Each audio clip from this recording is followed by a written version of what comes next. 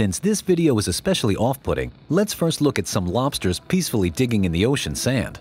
A little bit of cuteness before watching the video will do some good. An interesting concept is that of choice. It seems as though we have, yet it seems as though we don't. We do not choose in which family and country to be born, nor at what time or as what gender. We are also not in control of what awaits us at the end of life. There are no options here whatsoever. It's terrible to think about, but people always take an interest in the secret and the unknown. Some of humanity has been able to find non-standard approaches even in matters regarding the studying of death. Physicist Paul Doherty and writer Cody Cassidy handled this task rather creatively. They released a book describing the craziest, scariest, and even the most fantastical ways to die. For example, what happens if a person is sent to dive to the bottom of the Mariana Trench? There are many obvious answers, but how about this one? They will be eaten by zombie worms. For starters, a man without equipment will choke. If you escape this bit, then death will come due to the sheer pressure. The latter will push in the chest and compress the nasal passages and throat, all the cavities where the air is, after which one will no longer be able to ascend. The authors of the book did not stop there either. They theorized about a person still being alive and conscious at the bottom of the Mariana Trench. This would be bad news for them. At such depths, there are all kinds of terrifying creatures, and it's quite possible that the diver's cause of death would be bone eaters. These translucent deep-sea worms penetrate the skeletons of dead whales. They have special bacteria that make a nutritious soup out of bone tissue for their hosts. These worms would certainly not mind diversifying their diet with a human skeleton for once. With that at play, the diver would probably want to end things quickly. Still, Doherty and other scientists may have had other thoughts in mind. They identified the most painful ways to die, and drowning is just one of them. You probably know what a drowning person looks like. He screams, waves his arms, and actively struggles with the elements around him. This is how the process is portrayed in the movies. Yes, in the frame, it looks dramatic enough, and is not associated with any particular pain, but it has nothing to do with reality either. In about 10% of cases, children drown in front of adults, and they do not even suspect what is happening. The drowning individual doesn't actually scream, but rather makes attempts to breathe when he is above the water. And he doesn't wave his arms either, but pushes himself up with them to the surface to try to take a breath. In addition to being silent, drowning is extremely painful. Water enters the lungs, causing spasms and burning pain. Surely there's been a time when you once swam carelessly, or perhaps drank some tea and then you swallowed wrong. Remember that feeling? And now add panic to this, as well as struggling with the water and constantly getting it into the lungs. By the time a person loses consciousness, he will have experienced whole minutes filled with severe pain, fear, and agony. Another way to end one's life, as painfully as possible, is also connected with water. Suppose a diver who was going to the bottom of the Mariana Trench changed his mind about the dive. He unties the stone from his leg and begins to quickly rise to the surface. That way, he'll avoid meeting the bone eaters, of course. But now he will get acquainted with decompression sickness.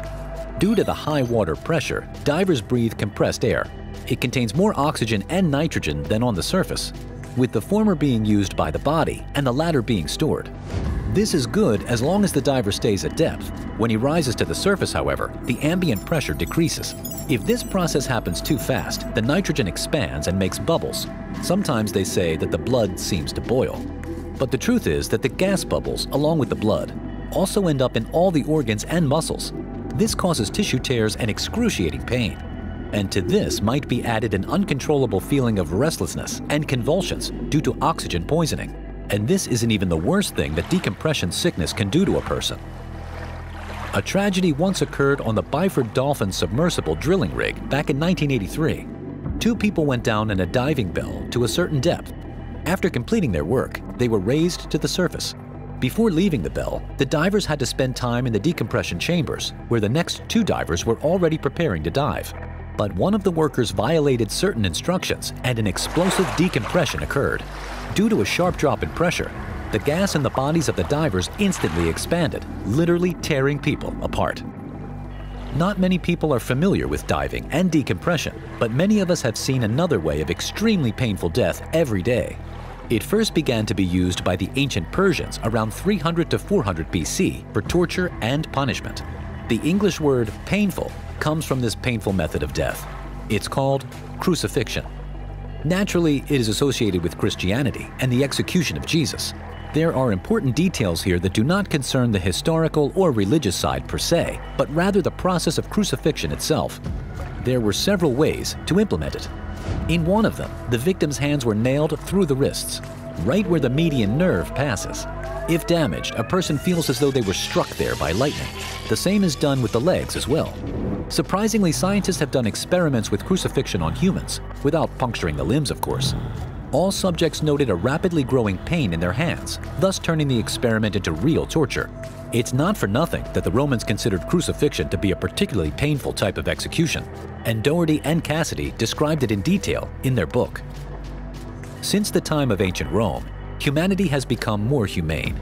Even where the death penalty has been preserved, it is still carried out with the help of a lethal injection, which allows the convicted individual to leave our world as calmly as possible. But is this procedure painless? It turns out that it's not. Numerous studies have shown that many on death row die painfully, and for a long time, sometimes for several hours actually. During this time, the convict may experience the same sensations as when drowning. This has also been proven by the autopsy data from the executed person. Their lungs are filled with fluid and blood. Such swelling, combined with panic and the horror of waiting for death, turns the humane method of capital punishment into a hellish agony.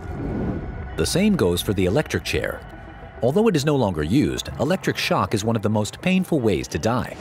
Electricity causes convulsions. Biological tissues under its influence swell and tear. Electric shock even breaks bones, and eyeballs can pop out of their sockets. All this has actually happened to those executed in the electric chair. In 1997, in Florida, one prisoner even caught fire in the head. People who are lucky enough to be alive after an accidental electric shock or lightning strike also describe the sensations as excruciatingly painful. This video is already getting to be a bit much, yeah?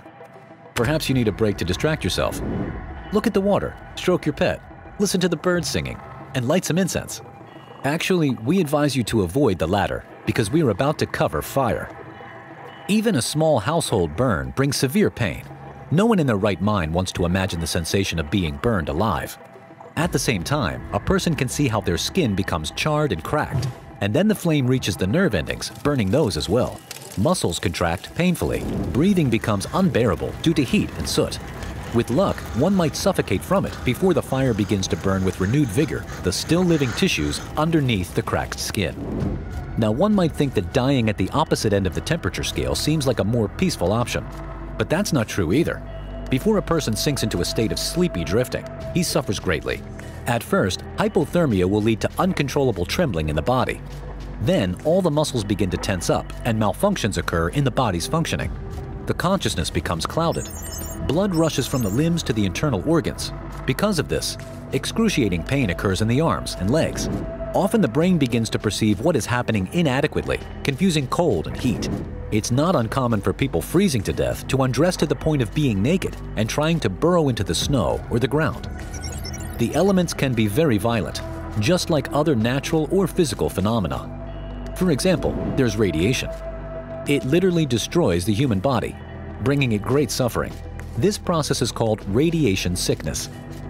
Even small doses of radiation lead to terrible consequences, ranging from excruciating headaches to tissue damage throughout the body. Because of this, the internal organs and the brain are disturbed. Ulcers appear, hair and even teeth fall out, and nails come off. And to be a victim of radiation, it's not even necessary to transport uranium in your pocket or climb into a power plant reactor.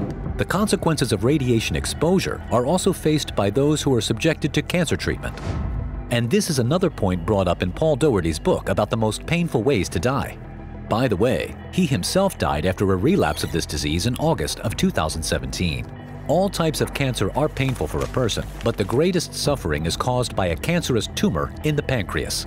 This is due to the fact that cancer cells attack the nerve endings near the affected organ, which leads to severe pain and cramps in the abdomen, back, and often blockage of the intestines as well. One way to die was so horrific that it didn't even make it into Doherty's book.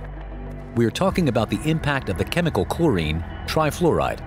It was created back in the 1930s during the search to find the best liquid rocket fuel. The isolated compound was so caustic and reactive that it burned everything in its path. In his book, writer John Drury Clark described an incident with the leakage of chlorine trifluoride. A ton of the liquid spilled and corroded a 12-inch concrete floor and another 3 feet of gravel underneath, breaking through a total of almost 4 feet, approximately 120 centimeters, of solid obstacle. The area was filled with a chemical smoke that corroded everything in sight. Can you imagine what would happen to the human body under the influence of chlorine trifluoride? That's exactly why it was banned almost all over the world. Now, a good walk ought to help relieve the stress of watching this video. But you'd better stay home if you're in sub-Saharan Africa. At least if you know what a boomslang looks like. This is a snake whose venom practically sends its victims to hell. Researcher Carl P. Schmidt, once bitten by a boomslang, described this in detail. Instead of going to the doctor, he decided to keep a diary of his feelings. Due to the excruciating pain, his handwriting became illegible. The man suffered from bleeding out of all the natural orifices in the body. Boomslang venom prevents blood from clotting, which also causes hemorrhages in the internal organs and brain. Surviving after this snake bite is possible only by applying the antidote. But Schmidt, back in 1957, had no luck with that. So be careful in the water. Don't play with fire, and for heaven's sake, do not synthesize chlorine trifluoride. It would be better to just share your thoughts in the comments and tell us what you think about the scientist who diligently compiled the list of most painful deaths. But are such studies really necessary?